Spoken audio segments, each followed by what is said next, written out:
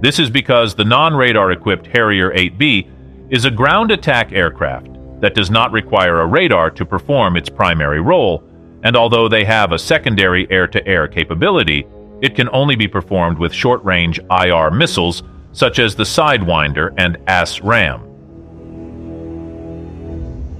The Harrier 8B aircraft is one of the few combat aircraft not equipped with radar.